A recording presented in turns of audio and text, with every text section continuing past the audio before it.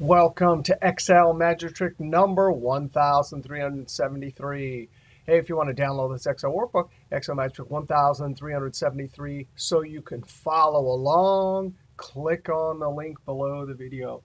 Hey, we have a great video here. We need to see how to extract every fifth value and conditionally format every fifth value.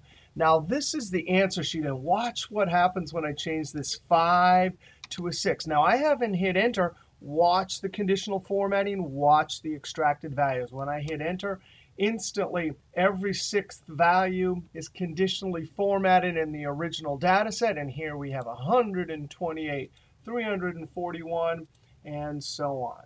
All right, let's go over to the sheet 1373. Here are our numbers.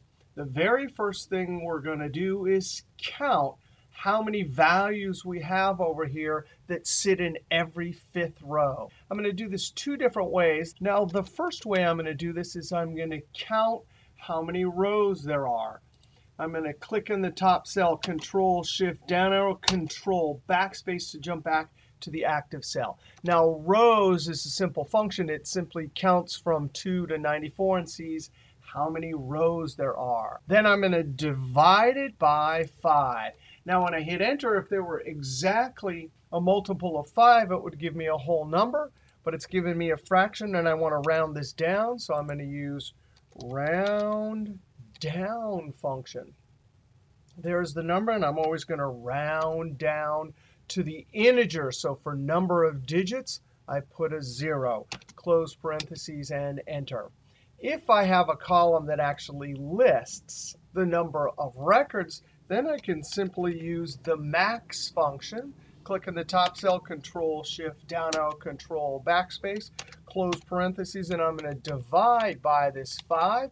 It gives me the same 18.6, but now I'm going to use, instead of round down, I use the int. Since we're always going to have positive numbers, int always takes the integer moving down. So it will go from 18.6 to 18. Now, the next thing I want to do is conditionally format. So I need this row highlighted in yellow, this row, and so on.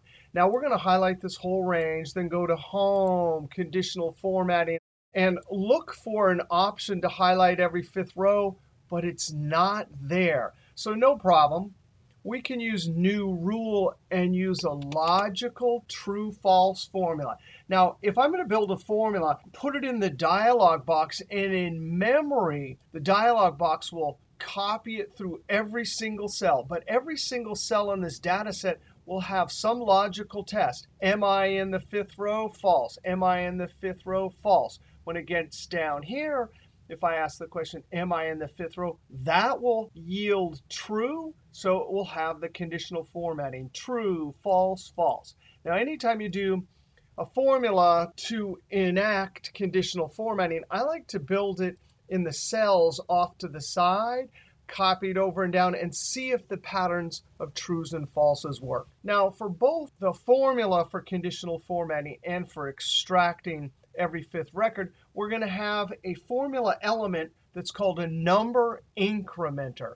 And since we're copying down across the rows, I'm going to start with the formula element rows. Now, I need this rows to give me 1, 2, 3, 4 as I copy down. I'm sitting in J2, so I'm going to type J $2 colon J2 close parentheses. Now, lots of people post questions whenever I use rows and say, why don't you just use the row function? Well, row function, if you were to insert a new row somewhere, would give you the potential wrong answer. But rows will never give you the wrong answer. I also cover this topic in my book, Control Shift Enter. This is a robust method of generating the numbers 1, 2, whatever inside a formula. Now, notice if I copy it down and then over, it gives me 1, 1, 2, 2. That's exactly the start of my formula. Now, watch this. I've highlighted the entire range. The active cell at the top, I'm going to put it in edit mode with the F2 key. Now, the question I need to ask is, am I in row 5? Am I in row 10? So I'm actually going to use the mod function. Now, the mod function gives you the remainder after doing division. So if I put the number incrementer there, comma, and for the divisor, I give it this 5. I need to lock that in all directions, so I hit the F4 key.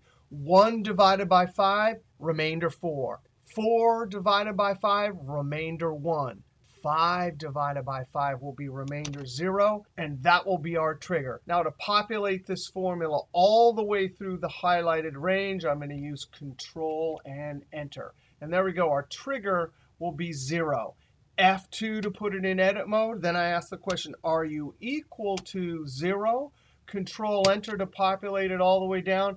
And there's our patterns of trues and falses. Now, if I want to use this formula in the dialog box for conditional formatting, I'm going to come to the top left cell, F2, and copy this in edit mode.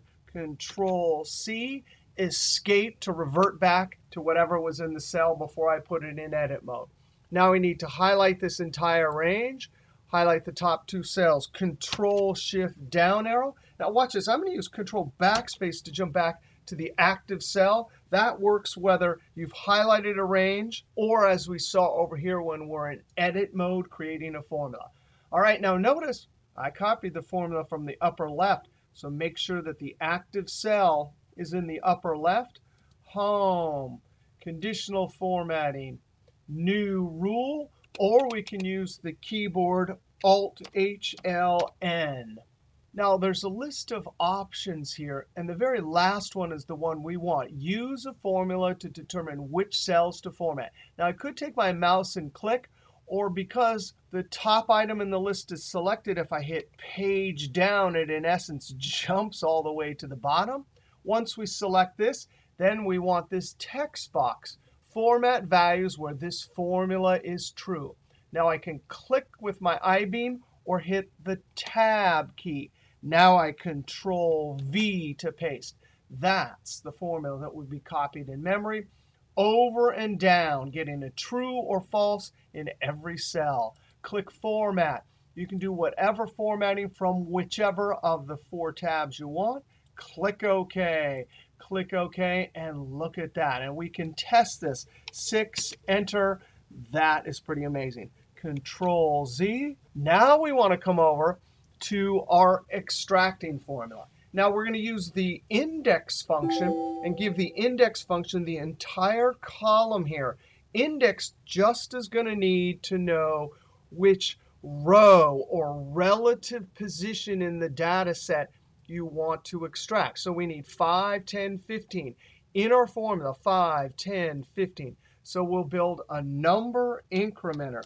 Now I'm going to use the rows function. I'm sitting in H2, so I type $2 colon H2 close parentheses. We know that will give us 1, 2, 3, 4, 5, 6 as we copy down, so we simply multiply, and I'm using my left arrow key to get that 5, and then F4 to lock it. Control Enter, and if I copy this down far enough to accommodate all the possible values I'm going to extract, there it is. There's our number incrementer for 5, 10, 15, 20. Now I've highlighted the whole range, active cell at the top. I simply hit F2. Now I'm going to, after the equal sign, type index, tab. Now index is a lookup function, and it has an array. Those are the potential values you want to go and get from somewhere and bring back over here. So I'm going to click in the top cell, Control Shift down arrow, F4 to lock the range and jump the screen back in view. Now I type comma, and we're using the top option. We're not using the bottom option. I never use that bottom option because it involves multiple table lookup, and we're not doing that. And plus, there's other better ways to do multiple table lookup. But look at this. Our argument is row number. Now, row number means the actual relative position. So notice this 184 is in row 6, but we need relative position 5. So even though it says row number, think of it as relative position. There it is. It's already in there.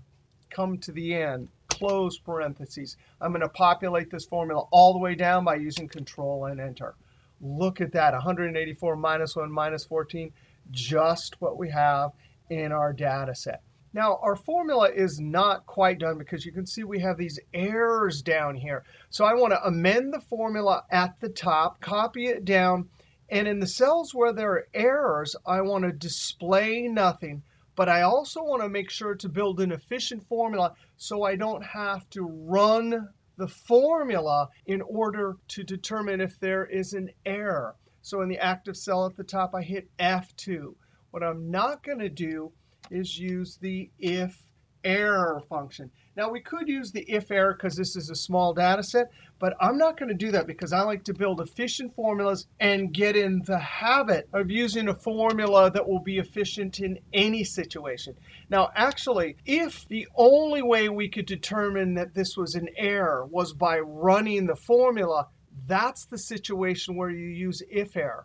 But any other time, if there's an alternative logical test to determine when to run the formula and when to display nothing, you should use that. Now, there is for us because we know how many records to extract. And as we're copying down, once we get past row 18, we just want to display nothing. We don't actually have to run the formula to get an error. So I'm going to use the if function and the logical test. I'm going to cheat. I already have my number incrementer here, row. So I'm going to copy that in edit mode. Very carefully, the logical test. Watch this. I'm going to type a comma just to not confuse myself. There's the logical test. When the number incrementer is greater than our count of 18, and I'm going to lock that with the F4 key. Notice that comes out true or false. Down here, true, true, true. So, comma, the value if true, that's when we want to display nothing. And the way you do that in an Excel formula is you do double quote, double quote. Now, technically, that is a zero-length text string. Excel considers it text that has zero length. But that's what we use to display nothing.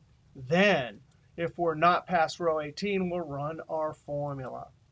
Come to the end, close parentheses. I'm going to populate this all the way down, Control Enter. And there we go. If I come over here and say, please show me every 3, instantly, conditional formatting, there are our numbers. Back over here, every 7, Control Enter. That is amazing.